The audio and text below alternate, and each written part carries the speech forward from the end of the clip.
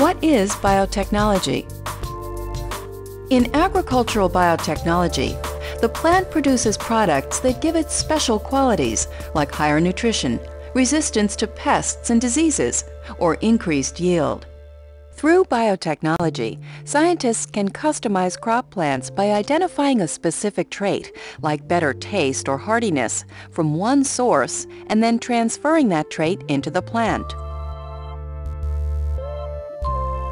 Is biotechnology new? Using biotechnology to produce food is not new.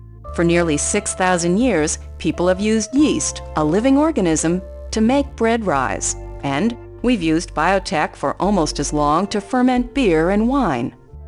Modern biotechnology is based on discoveries that were made more than 150 years ago by a monk named Gregor Mendel.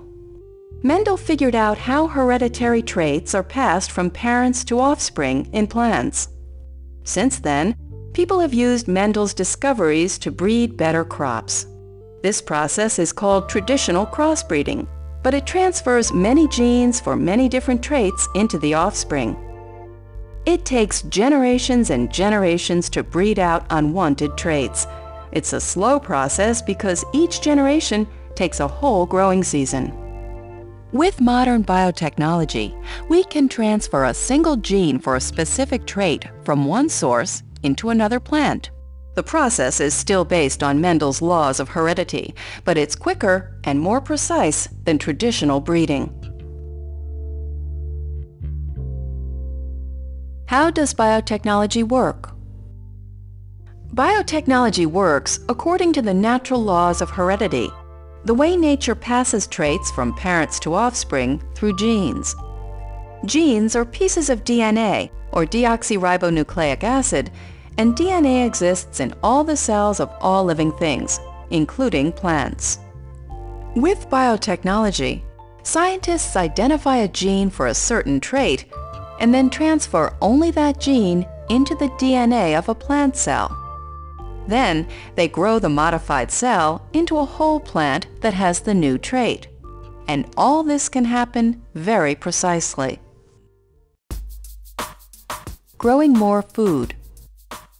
Advances in biotechnology can help us produce more food on land we already cultivate or on land that's currently unsuitable for farming. For instance, Farmers could grow more food on each plant. Or they may be able to produce food on land that's too dry, too rocky, too salty, or too cold for today's crops. With world population expected to increase by 2 billion people in the next 30 years, biotechnology could provide an important way to produce enough food while we preserve wildlife habitats and the Earth's natural resources, all at the same time. Growing better food. Advances in biotechnology can make our food healthier and more nutritious.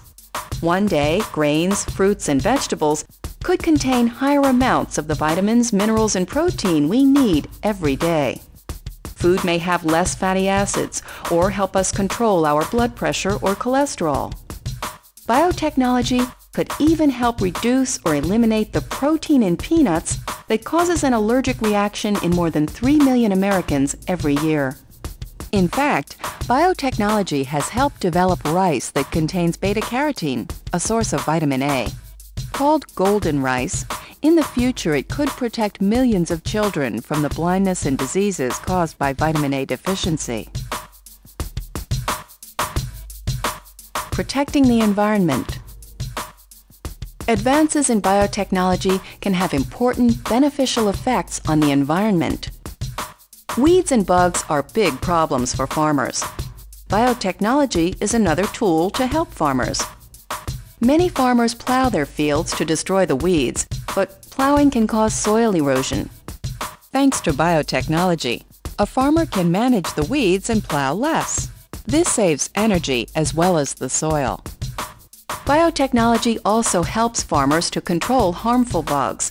Thanks to biotechnology, farmers can now plant seeds that allow the plant to protect itself from harmful insects. For instance, crops enhanced by biotechnology can protect themselves from insects and diseases and reduce the amount of pesticides farmers need to use.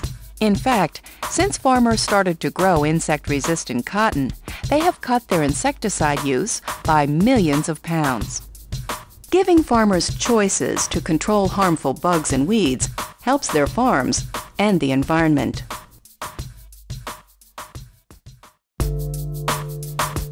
Safety and regulation.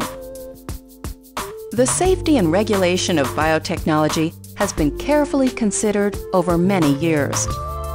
Every agricultural product of biotechnology is thoroughly tested in the lab, in growth chambers, in greenhouses, and in the field to assure its safety.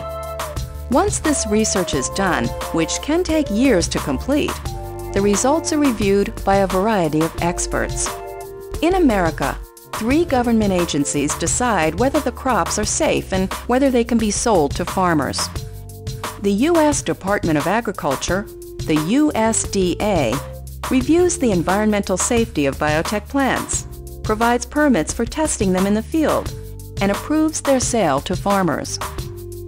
The Food and Drug Administration, the FDA, assesses whether the food and feed from biotech crops is safe for human and animal use.